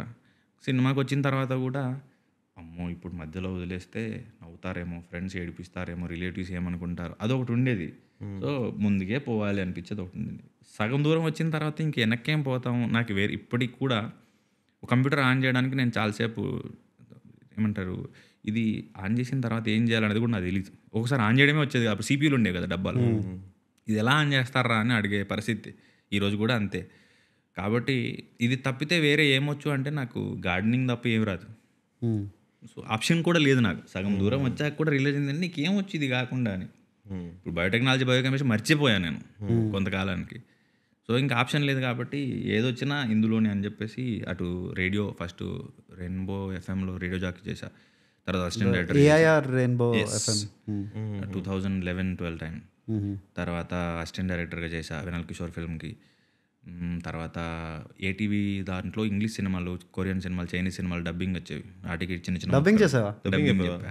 గుర్తున్నా ఏమైనా లైక్ డబ్ డైలాగ్స్? అసలు ఇది ఎప్పుడు 11-12 సేమ్ టైం. తర్వాత జీటీవీ డ్రామా జూనియర్స్కి మెంటర్గా చేశా G Telugu. So multi tasking లాగా థియేటర్ నా ఓన్ గ్రూప్ ఉండింది. సో అలా అలా what was the name of the group? Popcorn theatre group. Okay. Popcorn. So నాకు ప్రైమరీలీ చిల్డ్రన్ థియేటర్ చేయాలని ఉండింది. బషీరే దానికి మళ్ళీ నాకు ఓకే బషీర్ లాగా మనం కూడా చిల్డ్రన్ థియేటర్ ఎక్స్ప్లోర్ చేద్దామని. సో కొంతకాలం చేసిన తర్వాత మళ్ళీ నేను రవీంద్రనాథ్ ఠాగూర్ ప్లే చేశాను, పెద్దవాళ్ళతో కూడా చేశాను. తర్వాత మెల్లమెల్లగా గ్రూప్ ఇన్యాక్టివ్గా ఉంది. ఎప్పుడో ఒకసారి వన్స్ ఇయర్ అట్లా చేస్తుంది అంతే. నేను సినిమాలోకి ఎప్పుడైతే వచ్చానో గ్రూప్ చూసుకునే వాళ్ళు కొంచెం తగ్గిపోయింది. Okay. So generally I mean this might be a stereotype are I might be wrong, but theatre people have this like కాండసెండింగ్, అంటే సినిమా వాళ్ళు అంటే కొంచెం చిన్న చూపు ఉంటుంది. లైక్ యూనో వీళ్ళు కమర్షియల్ తీస్తారు అంటే కొంచెం స్టూపిడ్ ఉంటుంది. అలా ఐ ఫీల్ దట్ కొంతమందికి ఉంది. కానీ చాలా యాక్టర్స్, థియేటర్ యాక్టర్స్ కూడా ప్రిఫర్ చేయరు సినిమాకి రావడానికి. అంటే జోనస్ డేవిడ్ మొన్న మధ్యలో ఒక్కటే చూసా. బ్రిలియంట్ యాక్టర్, నాకు తెలిసి ఉంటుంది జోనస్ డేవిడ్ అని. అంటే మూవీస్ వైపు రాబుద్ది కాదు వాళ్ళకి, ఎందుకంటే ఏమో అక్కడ అది కిక్ ఉండదు, కిక్ ఇవ్వదు అని అట్లా. అంటే రకరకాల ఫ్యాక్టర్స్ ఉండొచ్చు. తర్వాత మీకు బాల్ గంధర్వ అని ఒక ఫిల్మ్ ఉంటుంది, మీది Z5లో ఉందనుకుంటా, మరాఠీ ఫిల్మ్. ఓకే. ఒక ఫేమస్ యాక్టర్ ఉంటాడు అతను, మరాఠీ థియేటర్ యాక్టర్. అతని మీద చేసిన ఫిల్మ్. అతను ఫస్ట్లో ఎంత బతిమలాన్న రాడు, సినిమాలో నేను చేయడమే అన్నట్టు క్యారెక్టరు. లాస్ట్లో ఎప్పుడైతే పరిస్థితుల ప్రభావం, డబ్బులు అవసరపడి సినిమాకి వస్తాడో, దేవుడికి పూజ చేసే సీన్లో యాక్ట్ చేస్తూ ఉంటాడు. ఇట్లా పాట పాడడం స్టార్ట్ చేయగానే కట్ అంటాడు. ఏంటి అంటే దీపం పోయింది దేవుడి ముందు అంటుపెట్టండి అని. ఓకే పెట్టిన తర్వాత తను మళ్ళీ పాట పాడడం కట్ అంటాడు. ఏంటంటే అరే లైట్ పోయింది చూసుకోండి అని. 2-3 టేకుల తర్వాత లేచి వెళ్ళిపోతాడు. ఏంటి అంటే ఇది నాతో కాదు అని. మాకు ఎలా అంటే వాళ్ళ రీజన్స్ ఏమున్నాయో కానీ సాధ్యమైనంత వరకు ఏమవుతుందంటే ఒక్కసారి గ్రీన్ రూమ్లో మేకప్లోకి వెళ్ళిన తర్వాత, మేకప్ పడిన తర్వాత ఒక మూడ్లో కూర్చొని ఉంటారు ప్లే అయిపోయేదాకా. ఓకే. సో కట్లు ఉండవు. ఒకసారి ప్లే స్టార్ట్ అయిందంటే అయిపోయే వరకు సింగిల్ టేక్, అంటే అది పోతూనే ఉంటుంది. ఎక్కడ కూడా రీటేక్లు ఉండవు, కట్లు ఉండవు, మూడ్ కంటిన్యూటీ ఉంటుంది. అదే క్యారెక్టర్లో ఉంటాం. దట్టు తెలుగులో అంటే అన్ని దగ్గర చేస్తారేమో. మేము ఫస్ట్ నటరాజ్ ప్రేయర్ చేస్తాం, చేసి కొబ్బరికాయ కొడతాం, పద్యం పాడి దేవుడికి పూజ చేసి కొబ్బరికాయ కొట్టి. తర్వాత వై నటరాజ్? బికాజ్ నటరాజుని మేము దానికి ఆర్ట్ ఫామ్స్ కి గార్డ్ లాగా. Okay okay okay. సో అంటే ఈవెన్ థియేటర్ అంటే dance department also has a Nataraj statue all the time. అన్ని ఆర్ట్ ఫామ్సే కదా, డాన్స్, మ్యూజిక్, థియేటర్ అన్ని కూడా అవే కదా. ఓకే. సో అలాంటిది యాక్టింగ్ని, ఆర్ట్ని చాలా పవిత్రంగా చూస్తారు. ఓకే. సినిమాకి వచ్చే వరకు మేబీ చాలామందికి డైజెస్ట్ అయ్యి ఉండదు. అంటే దీన్ని చూసే విధానం, ఇది పోర్ట్రే చేసే విధానం, దట్టు ఎక్కువ శాతం ప్లేలు మెసేజ్ ఓరియంటెడ్ ఉంటాయి, ఏదో ఒక మెసేజ్ కన్వే చేస్తూ ఉంటాయి. ఎంగేజ్ చేయడంతో పాటు అంటే లైవ్ పర్ఫార్మెన్సెస్ ఉంటాయి, యాక్టర్ ఆడియన్స్ డైరెక్ట్ ఇంటరాక్షన్ ఉంటుంది, ఇమీడియట్గా వాళ్ళ రెస్పాన్స్ తెలుస్తూ ఉంటుంది. దీనికి అలవాటు పడిన వాళ్ళకి సినిమా అంతగా, కొంతమందికి, అందరికీ రుచించదు. దాన్ని తప్పట్లేము, వాళ్ళు ఆ క్రాఫ్ట్ని అలా చూస్తున్నారు అంతే. Okay. So as a trained actor నీకు ఎలాంటి సినిమాలు నచ్చుతాయంటే? నాకు for like commercial cinemas are like art cinema? Commercial అని చెప్పలేను, నాకు డ్రామాస్ బాగా ఇష్టం. ఓకే. అంటే కంటిన్యూస్లీ ఎంగేజ్ ఏదైతే చేస్తూ ఉంటుందో అది. ఈవెన్ నేను ఏ దాన్ని కమర్షియల్ సినిమా అంటారని నేను జడ్జ్ చేయలేను, కానీ ఇప్పుడు నాకు మంత్ ఆఫ్ మధు ఇష్టం, సమరసింహారెడ్డి ఇష్టం. నాకు పరేషాను ఇష్టం, మసూదా ఇష్టం. సేమ్ వే అంటే ఇప్పుడు మనకి పుష్ప ఇష్టం, పవన్ కళ్యాణ్ గారి సినిమాలు ఇష్టం, కే విశ్వనాథ్ గారి సినిమాలు ఇష్టం. అవి మనని ఎంగేజ్ చేస్తున్నాయా? నేను అంటే ఇప్పుడు మనకి నాకు అది పెద్దగా తెలియదు, జాన్రాలు అంటారు, horror, comedy, drama, action, sci-fi, ఇట్లా రకరకాల పేర్లు చెప్తారు. ఏ జాన్రాని పక్కన పెడితే నువ్వు అతనికి ఇస్తున్న టైం 2 గంటలు, 3 గంటలు, గంటన్నర, అది వర్త అంటే నిన్ను అతను తనతో ట్రావెల్ చేయిస్తున్నాడా, ఎంగేజ్ చేయిస్తున్నాడా, ఏడిపిస్తున్నాడా, నవ్విస్తున్నాడా, అది ఇష్టం. ఓకే. సో నువ్వు ఈ స్పేస్ నుంచి మన షూటింగ్ స్పేస్కి వచ్చిన తర్వాత ఎప్పుడైనా ఇట్లా ఇంబ్యాలెన్స్ అనిపించింది? అరే మంచిగా చేస్తలేవు, అట్లా ఏమైనా అరిస్తే తీసుకున్నావా, తీసుకోలేకపోయావా, అట్లా ఏమైనా అయిందా? అవుతుంది కొన్నిసార్లు లూప్లో పడడం, కైండ్ ఆఫ్ దాన్ని ఏమంటారు, కాన్ఫిడెన్స్ పోతుంది. అంటే ఏంటిది, ఎక్కడ పోతుంది ఇది అని అర్థం కాదు. అంటే మనకి దట్టు ఒక పద్ధతికి అలవాటు పడి ఉంటాం, మేకప్ వేసుకుంటాం, కూర్చుంటాం, మొత్తం ఒక ఎటగో మొత్తం అయిపోద్ది. ఇక్కడ ఏంటంటే వాయిస్ చెప్పే విధానంలో కూడా తేడా ఉంటుంది. బెటర్ చేయి అన్నదానికి సరిగ్గా చేయి అనేదానికి డిఫరెన్స్ ఉంటుంది. ఆర్టిస్ట్ సెన్సిటివ్గా లేకపోతే ఎంతవరకు బెటర్ ఆర్టిస్ట్ అవుతాడో నాకు తెలీదు. కాబట్టి డీల్ చేసే విధానం మారినప్పుడు అది గట్టిగా హిట్ చేస్తుంది. సో కొంతవరకు మళ్ళీ టైం తీసుకోవాల్సి వస్తుంది. కొన్నిసార్లు రీటేక్లు పడినప్పుడు డౌన్ అయిపోతూ ఉంటుంది. తర్వాత కొన్ని రకరకాల రీజన్స్, ఎదుటి యాక్టర్ కూడా ఎక్కువ టేకులు తీసుకుంటున్నప్పుడు చెప్పి ఒక పాయింట్లో అబ్బా ఇంక ఇది అయినట్టే అనిపిస్తుంది. కరెక్ట్గా అతను బాగా చేసే టైంకి మనం కరెక్ట్ చేస్తున్నామో లేదో తెలియదు.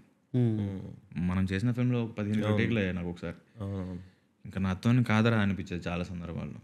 కానీ ఇంకా అది తప్పదు, ఇది ఇలాగే పనిచేస్తుంది. అప్పుడు అన్నీ ఒకేసారి రాదు. ఒక్కొక్కసారి ఫోకస్ పోతుంది, ఒక్కోసారి లైట్ పోతుంది, ఒక్కోసారి కోయాక్టర్ రోల్ పోతుంది.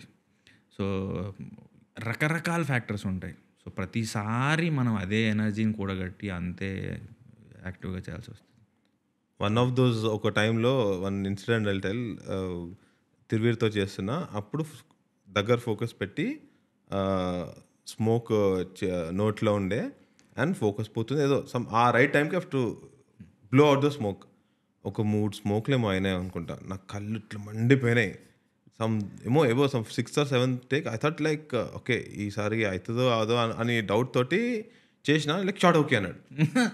నాకు పర్రే ఈ షార్ట్ మంచి, అసలు this is a very close up కదా, దగ్గర ఉండే అది చేస్తే మంచిగా ఉండే అనిపించింది. అట్లాంటి టైంలో ఎట్లా అనిపిస్తాయి కదా నాకు చేసిన కొన్ని షూట్స్లో సమ్ టైమ్స్ ఇది అనిపిస్తుంది, ఎనర్జీ అంతా పోతుంది. అరే దగ్గర క్లోజ్అప్ వచ్చినప్పుడు యూ టోల్ నాకు నువ్వు ఒక టెక్నిక్ చెప్పినావు. ఏం చెప్పినావు అంటే ఎస్పెషల్లీ ఫర్ ఫిల్మ్ షూటింగ్కి, బికాజ్ ఒక సీన్ ఇట్లా షూట్ చేస్తున్నప్పుడు ఒక లాంగ్ షాట్, ఒక OTS, దాని తర్వాత నీ క్లోజ్ వస్తుంది. సో నీ లాంగ్ మాస్టర్ షాట్ అన్నప్పుడు యూ గివ్ మీడియం 50%, 75% ఇవ్వు. Over 75% what effort? The intensity 100%కి. Thiruveer చెప్పిన టెక్నిక్ అది. ఓవర్ ద షోల్డర్ ఇచ్చినప్పుడు you just give the dialogue, because వాడి తీసుకుంటున్నావు. నీ save the energy when your close up is there. అప్పుడు you give out your best, then ఇక నీ ఎనర్జీ సేవ్ చేస్తావు. అంటే అప్పుడు సెకండ్ స్కెడ్యూల్లో ఎప్పుడు ఆ క్యారమ్ బోర్డ్ సీన్ అప్పుడు I saved energy and close up పెట్టినప్పుడు ఐ వాస్ గివింగ్. నాకు వేరే వాళ్ళు చెప్పిందే, నాకు ఇది తెలియదు. చాలా వరకు లైట్ని చూసి అడ్జస్ట్ అవుతూ ఉంటారు, తర్వాత లెన్స్ ఏముంది అని అడుగుతూ ఉంటారు. నాకు ఫస్ట్ అర్థమయ్యేది కాదు, లెన్స్ ఏముంటే ఏంటి యాక్టింగ్ చేయడానికి. తర్వాత 4th wall కాన్సెప్ట్ ఎప్పుడైతే మాకు అక్కడ చెప్తూ ఉంటారో, ఇక్కడికి వచ్చాక కొంచెం కెమెరా ఇక్కడ ఉందంటే నువ్వు ఏమంటారు లెన్స్ చూసుకుంటూ ఉండు, తర్వాత నువ్వు పొజిషన్ మార్చుకుంటూ ఉండు, లైట్ ఎక్కడి నుంచి వస్తుందో చూస్తూ ఉండు, కో యాక్టర్ ఎక్కడ, ఇవన్నీ తెలియకుండా పెద్దవాళ్ళు సీనియర్ యాక్టర్స్ అయితే తెలియకుండానే వాళ్ళు ఆటోమేటిక్గా జరిగిపోతూ ఉంటారు. కొంతమంది కాన్షియస్గా చూసుకుంటూ ఉంటారు. నాకేమో ఇక్కడ యాక్టర్ ఉన్నాక ఇక్కడ తిరిగి మాట్లాడుతుంది, అరే లెన్స్ ఇక్కడ, కెమెరా ఇక్కడ ఉంది, కొంచెం ఇలాగ ప్రొఫైల్లో నిలబడాను, యాక్టర్ ఇక్కడ ఉన్నాడు, ప్రొఫైల్ ఎందుకు అనిపించేది నాకు. కానీ కెమెరాకి కావాలి అది. కరెక్ట్. సేమ్ లైక్ లెన్స్లో ఎప్పుడైతే ఎక్కడో కొండ మీద కెమెరా ఉంది, కింద మనిషి ఉన్నాడంటే ఆడి ఎంత ఫేషియల్ మజిల్ కదిసినా ఏం లాభం, ఆడి బాడీ ఇట్లా అంటే కనబడుతుంది ఏమో. అందుకని ఒక్కొక్కసారి అంతే. So what are your interest beyond acting and movies? ఏంలా నాకు మొక్కలు అవి పెంచడం, అంటే అది ఇంటి మీద అయినా సరే, పంట పొలంలో అయినా సరే, అది కొంచెం చూసుకోవడం, ఆటి మధ్యలో ఉండడం ఇష్టం. గార్డెనింగ్. గార్డెనింగ్ ఎందుకది అంటే is there a particular reason? నాకు వ్యవసాయం ఉండేది చిన్నప్పుడు. ఓకే. సో పొలంలో వెళ్ళి చేయడం కంటే కూడా మా ఇంటి ముందే పెద్ద వాకిలి ఉండేది. సో వాకిల్లో అదంతా నేను పెట్టుకునేవాడిని. రోజు పొద్దున నల్ల వచ్చినప్పుడు నీళ్ళు పెట్టడం, తర్వాత ఈ సొరకాయ ఇవన్నీ ఇంటి మీదకి పాకియడం, పూలు ఏమన్నా ఉంటే మండలు ఇరుసుకొచ్చి పెట్టడం. సో తెలియకుండానే వాటితో కలిసిపోయింది. అంటే లైక్ అవి మాట్లాడుతున్నట్టు నవ్వుతున్నట్టు అనిపిస్తుంది. ఓకే. So stress buster. తర్వాత కూడా పండ్ల మొక్కలైనా పూల మొక్కలైనా జస్ట్ మామూలుగా వేప చెట్లు లాంటివైనా సరే, ఏ చెట్లైనా సరే హ్యాపీగా అనిపిస్తుంది వాటితో ఉన్నంతసేపు. సో అందుకని గార్డెనింగ్. సో రోజు చేస్తుంటావా, అంటే మార్నింగ్ అండ్ ఇప్పుడు లక్కీలీ నేను ఇయర్ టెర్రస్కి మారాను కాబట్టి ఇప్పుడు చేస్తున్నా. ఇంతకుముందు టెర్రస్ అంటే ప్లేస్ లేకుండా చేయలేదు. సిటీకి షిఫ్ట్ అయిన తర్వాత. ఇంతకుముందు నేను ఓల్డ్ సిటీలో ఉన్నప్పుడు అక్కడ చేశాను, మళ్ళీ ఇప్పుడు ఈ ఇయర్ స్టార్ట్ చేశాను. So what plants do you grow? అలా అనేం లేదు. నా దగ్గర కూరగాయ మొక్కలు ఉన్నాయి, కొత్తిమీర ఉంటుంది, పూల మొక్కలు ఉన్నాయి, లెమన్ గ్రాస్ ఉంది, ప్రతిదీ. ఈవెన్ దాన్ని ఏమంటారు, కాగితపు పూలు, దాన్ని ఏమంటారు ఇంగ్లీష్లో ఏమంటారు, పర్పుల్ పింకిష్ పర్పుల్ ఉంటుంది, ఆ చెట్టు కూడా చాలా. బోగన్విల్లా చాలా ఉన్నాయి. నేను ఈవెన్ వాట్సాప్ స్టేటస్ పెడుతుంటాను ఎవ్రీడే, ఏదో ఒకటి బాగా నచ్చితే ఆ photo ప్లాంట్ది, ఫ్లవర్ది. But that's such a unique interest, man. It's like your choice in movies. It's very, yeah. Snaps కూడా పెడుతుంటావు స్టార్టింగ్ లో? పెట్టేవాడిని, ఇప్పుడు స్నాప్చాట్ తీసేసా. నాకు స్నాప్చాట్ ఇప్పటికీ అర్థం కాదు. నాకు I don't know what is happening on అప్పుడు స్నాప్చాట్ పెడితే షూట్ అయిపోయింది కదా. సో తిరువీర్ ఇట్లా వన్ ఆఫ్ ది స్నాప్, అరే నాకు తిరువీర్ స్నాప్ మామ నైస్ మామ థమ్స్ అప్ పెడుతుండే, వావ్ మామ where are you. So I dent know that అరే you also have to send one snap to like get the streak నడవాలంటే నువ్వు కూడా స్నాప్ పెట్టాలని అది పెద్ద డ్యూటీ లా అనిపించింది. దాని తర్వాత నేను ఊకే రిప్లైస్ ఏదో ఇస్తుంటే బంద్ చేసిండి నాకు snaps. But tell us a little more about the gardening interest, man. That is ఇది అంటే ఇంతకుముందు మేము ఎప్పుడైతే కాటిదాన్లో ఉన్నామో అప్పుడు పెద్ద ఏమంటారు ఇంటి ముందు ఖాళీ ప్లేస్ ఉండేది. మేము ఎంటర్ అయినప్పుడు అందులో గడ్డి ఉండేది అక్కడక్కడ. సో నేను వెళ్ళిపోయిన తర్వాత ఏం చేశానంటే ఒక్కొక్క మొక్క యాడ్ చేసుకుంటాను. నేను క్రికెట్ ఆడుతుండే అప్పుడు బాగా. వెళ్తూ బ్యాట్ ఇలా ఊపుకుంటూ వెళ్తున్నప్పుడు ఏదన్నా జామ మొక్క పక్కన పెరుగుతాయి, పిచ్చి పెరుగుతాయి, మురికాలు. Sorry interrupt, batsmen are bowler? నేను wicket keeper batsmen. Wicket keeper batsmen. So just small detour, all are guests are cricketers. Okay, అంటే క్రికెట్ లవర్స్ కాదు అందరూ అంటారు నేను బాగానే ఆడతాడు నేను అంటే maybe I could have gone in to district level ఆ ఫీల్ ఇస్తారు. నేను అంతే కాదు, గల్లీ. ఓకే. ఇప్పుడు ఇది కూడా వస్తుంది, స్ట్రీట్ ప్రీమియర్ లీగ్ కూడా వస్తుంది. ఓకే. సో అప్పుడు ఏం చేస్తుండే, నాకు చిన్నప్పటి నుంచి కూడా స్కూల్కి వెళ్ళేటప్పుడు రోడ్డు పక్కన నడుచుకుంటూ వెళ్ళేటప్పుడు ఎక్కడ పడితే అక్కడ మామిడి మొక్కలు, జామ మొక్కలు పెరుగుతాయి, తిని పడేస్తారు కాబట్టి, నేరేడు మొక్కలు అవి పెరుగుతాయి. సో అవి పిక్కొచ్చి ఇంటి దగ్గర పెట్టడం అలవాటు. సో అట్లా పెట్టిన జామ చెట్లు పెరిగాయి, తర్వాత దానిమ్మ చెట్టు పెరిగింది. అట్లా ఏ మొక్కలు కనిపిస్తే అవి పిక్కొచ్చి ఇంట్లో పెట్టడం అలవాటు. తర్వాత ఇంట్లో గింజలు ఉంటాయి, మన మిరపిత్తులు, తర్వాత ఈ టమాటా. మాకు బంధువులు, రిలేటివ్స్ అందరూ వ్యవసాయం ఉంది వాళ్ళకి. సో విత్తనాలు తెచ్చిచ్చేవాళ్ళు, తెలిసిన ఫ్రెండ్స్ విత్తనాలు తెచ్చిచ్చేవాళ్ళు. సో అవి చల్లేవాడిని. సో ఒక కరివేపాకు చెట్టు పెడితే అది అసలు ఒక వేప చెట్టు అంత అయింది. ఒక మామిడి చెట్టు పెడితే అది క్రికెట్ బాల్ లానే ఉండేవి, మ్యాంగోస్ విపరీతంగా పెరిగాయి అవి. అసలు ఒక బకెట్లు నింపి దాచిపెట్టేవాళ్ళు. సో అట్లా ఆ చెట్లు పెరిగిన తర్వాత ఏమైందంటే ఉడతలు, తొండలు, చిన్న పిచ్చుకలు, ఒక బాదాం చెట్టు అది పెద్దగా పెరిగి ఒక పందిరిలాగా అయింది. అది దాని మీద చిన్నవి మన స్పారోస్ అంటారు కదా, స్పారోస్, తర్వాత వేరే తోకలు ఇటు అని వెరైటీ అవి పేర్లు ఏముంటాయి, చిన్న నల్లగా ఉంటాయి, రకరకాల బర్డ్స్ వచ్చేవి. సో వాటి కుక్కని పెంచాను నేను అప్పుడు. ఆ కుక్క అవన్నీ కలిసి ఆడుకునేవి. సో నా ఖాళీ టైంలో ఏంటంటే ఎండిపోయిన జామాకులు తెంపేయడము, లేదైనా పురుగు చూడడము, పొద్దున్న నీళ్ళు పెట్టడము, నీళ్ళు పారేలాగా చేయడము. సో షూట్ లేదంటే చాలా తిక్కలేస్తుంది ఈరోజు, లేకపోతే ఏ పని జరగట్లేదంటే పోయి వాటి మధ్యలో కూర్చొని అవి కొంచెం అటు ఇటు సాగబెడుతూ ఉంటే ప్రశాంతంగా ఉండేది. అలవాటు అయిపోయింది. సో ఒక స్టేజ్లో మా ఇంట్లో కావాల్సింది మా ఇంటి ముందు నుంచే తెంపుకునేలాగా వచ్చింది. మిరపకాయలు, టమాటాలు, గోంగూర, కొత్తిమీర, కరివేపాకు, కానీ బేసిక్. సో ఇప్పుడు కూడా మళ్ళీ స్టార్ట్ చేసా ఈ ఇయర్. ఇప్పుడున్నాయా? ఇప్పుడు నీ కూరగాయలు నువ్వే పెంచుకుంటా? నువ్వు వాట్సాప్ చూడటం స్టేటస్ పెడతా అప్పుడు. ఇప్పుడు కూడా ఇంటి మీద ఉన్నాయి. అవునా? Okay, so as a final tip to aspiring actors, right? If you were to give 3 tips to anybody who's watching and wants to be an actor, right? What would those tips be? Tips అనలేము. First నిజంగా సీరియస్గా pursue చేయాలనుకుంటే honesty ఉండాలి. మనం ఏదైతే చేయాలనుకుంటున్నామో దాని మీద honesty ఉండాలి. సేమ్ టైం ఆ స్కిల్ ఏదైతే ఉందో ఈరోజు 100 ఆప్షన్స్ ఉన్నాయి. నువ్వు కాకపోతే ఇంకోటి, ఇంకోటి కాకపోతే ఇంకోటి. అంతమందిని కాదని నీ దగ్గరికే రావాలంటే నువ్వు వాళ్ళకంటే బెటర్గా ఏం ఆఫర్ చేయగలుగుతావు, అది అప్డేటెడ్ అయి ఉండాలి. వాళ్ళకంటే బెటర్గా నువ్వు కనబడితే నువ్వు కావాలి, లేకపోతే ఇంకొకరు వస్తారు. ఇక్కడ కాంపిటీషన్ అంతే ఉంటుంది. థర్డ్ది, ఎప్పటికప్పుడు ఆడియన్స్ టేస్ట్ మారుతుంది, సినిమా మారుతుంది, నీ తీసుకునే ఏమంటారు చాయిసెస్, అది మీడియం అయినా సినిమా అయినా జాన్రాలు. సో నువ్వు ఎప్పటికప్పుడు అప్డేట్ అయితే కానీ ఉండవు, లేకపోతే ఇంకొకరు వచ్చేస్తారు. సో మా సార్ అంటూ ఉండేవాడు, కొత్త నీరు అనేది ఎప్పుడు వస్తూ ఉంటుంది అని. ఈరోజు నువ్వు ఉన్నావంటే నిన్న నీ ప్లేస్లో ఇంకొకరు ఉంటారు, ఈరోజు నువ్వు ఉన్నావంటే రేపు ఇంకొకరు నీ ప్లేస్కి వస్తారు అని. సో కాంపిటీషన్ తట్టుకోవాలంటే నువ్వు ఎప్పటికప్పుడు అప్డేట్ అవుతూనే ఉండాలి, సేమ్ టైం కొత్తది ఏదో ఆఫర్ చేస్తూనే ఉండాలి. Okay, nice. One last question. So Thiruveer ఇప్పుడు ఈ ఇండస్ట్రీలో నువ్వు సినిమాలు చూస్తున్నప్పటి నుంచి తెలుగు సినిమాకి ఇప్పుడు నువ్వు సినిమాలో పనిచేస్తున్నావు కదా, తిరువేర్ ఏ పొజిషన్లో నువ్వు చూడాలనుకుంటున్నావు తిరువేర్ని? అంటే ఇట్లాంటి movies as an actor of course, but as an actor ఏ పొజిషన్లో తెలుగు ఇండస్ట్రీలో ఉండాలని? పొజిషన్ అన్ను కానీ ఇంకా నాకు యాక్టింగ్ వద్దు నేను చేయను అనేదాకా పని ఉండాలి.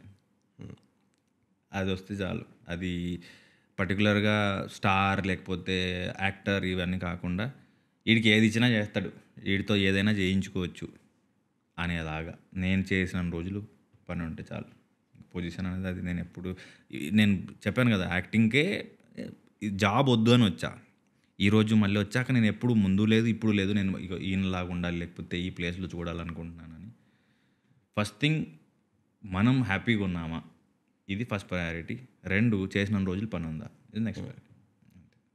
నైస్. మళ్ళీ ఇది కూడా 9 to 5 జాబ్ లాగా నీకు బోర్ కొట్టకూడదు.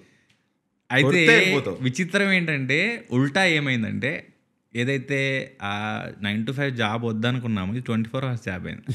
24 hours ఏంటంటే షూటింగ్ తర్వాత కూడా నరేషన్స్ ఉంటాయి, లేకపోతే మీటింగ్స్ ఉంటాయి, లేకపోతే వర్క్షాప్స్ ఉంటాయి, లేకపోతే అంటే ఒక్కొక్కసారి పండుగల రోజు కూడా షూటింగ్ ఉంటుంది, సండేస్ రోజు కూడా పెడతారు షూట్, అవుట్డోర్ వెళ్తాము. లేకపోతే కొన్ని పరిస్థితులు ఎలా అయిపోయిందంటే ఒక్కొక్కసారి నవ్వు వస్తుంది ఏంటంటే, అవును జాబ్ వద్దనుకున్నావు ఇదేంటి ఇప్పుడు ఎక్స్ట్రీమ్ అంటే 9 to 5 జాబ్ కాదు కానీ ఎక్స్ట్రా కూడా పని చేయాల్సి వస్తుంది. అంటే నైట్ షూట్స్ ఉంటాయి, లేకపోతే రెయిన్లో ఉంటాయి, కొన్నిసార్లు ఆడ్ క్లైమేట్లో పని చేయాల్సి వస్తుంది. కాకపోతే నువ్వు ఎంజాయ్ చేసినంత వరకు ఇది ఇబ్బంది పెట్టదు. ఇప్పుడు ఇది 9 to 5 అయినా కూడా ఎందుకు ఇబ్బంది పెట్టట్లేదంటే నేను ఎంజాయ్ చేస్తున్నాను కాబట్టి. ఇది నేను జాబ్ ఫీల్ అయి ఉంటే మేబీ పారిపోయేవాడిని ఈ పాట. సో హ్యాపీగా ఉన్నా కాబట్టి ఉన్నా. Nice. Well, thank you, Thiruveer. Like I will repeat myself, you have one of the most impressive filmographies. Thank you. అంటే ఆల్మోస్ట్ నువ్వు సినిమాలో ఉన్నావంటే ఇట్స్ డీసెంట్ స్టోరీ అని అనిపిస్తుంది. So that is at least as a critic we can tell you that, as critics we can tell you that. So thank you for coming and thank you for letting people believe that acting is a craft that can be trained for and learnt, I guess. All right, thank you so much. That is the end of our interview. Thank you for coming. Thank you. And thank you for doing Pareshaan, because right now I'm a little in the hangover. So yeah, thanks. Thank you. Thank you.